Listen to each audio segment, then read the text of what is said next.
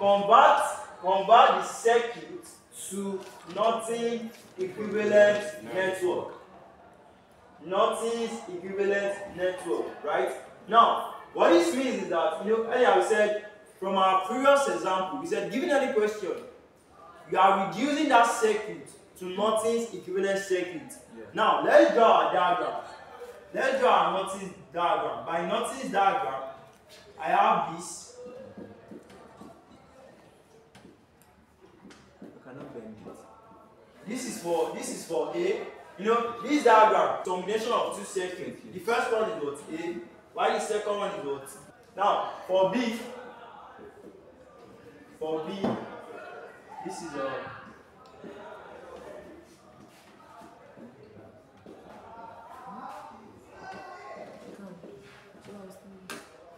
is a I short circuit. This is our R. This is our R, and this is our load resistor. Also, this is our R, this is our load resistor, and this is our I short circuit. Now, from here, given this guy, this complex circuit, you are giving this complex circuit, right? Now, me seeing this complex circuit, before even analyzing, I recall my what? Equivalent Norton resistance, which is this. So this is for A, for circuit A. This circuit, A is a circuit. So for circuit A, this is my Norton equivalent diagram. Similarly for B. And by Norton's equivalent diagram, what do you need? You need I short circuited. You need what? The equivalent resistor. And you need what? Load resistor. Now for A, what's my load resistor? 2. Right? From here, this is A. Just imagine that this question is different. You just bring it together. Separate this question. Now let's solve for A first. What's my, given a question, from that question, I'm going to see my load resistor directly. Now, let's say we are solving A. What's my load resistor? 2. My load resistor is what? 2. Meaning, for this place, I have what? 2 ohm resistor. I'm still solving for A, right? My load resistor is what? 2 ohm resistor. Now, my equivalent resistance for A is what?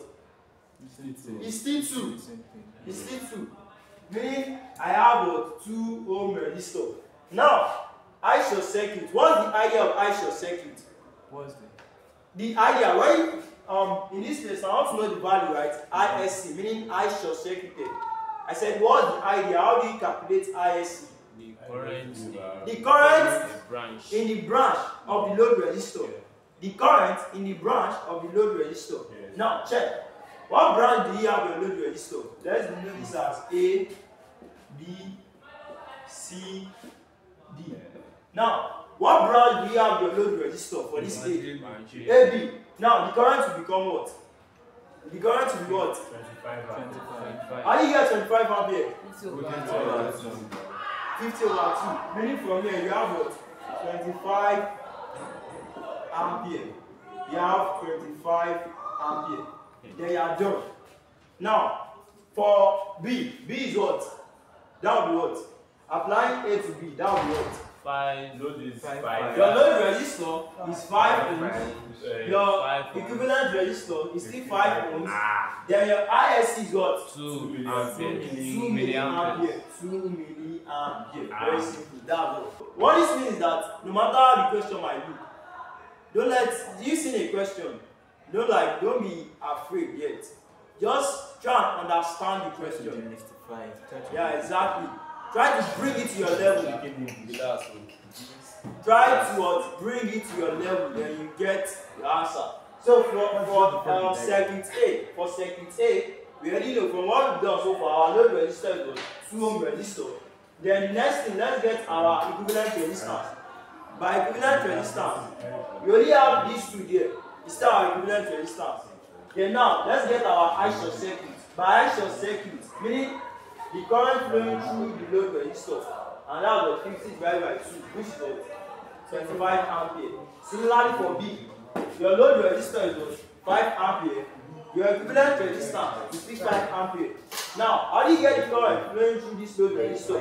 10 divided by 2, that will give you 2 milliampere. So that's how it works. Meaning, from Norton's theorem, I must say this now. For Norton's theorem, the steps remain the same. Nothing is changing.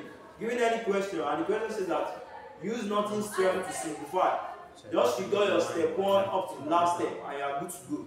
Nothing is changing. So this is the question. That's it.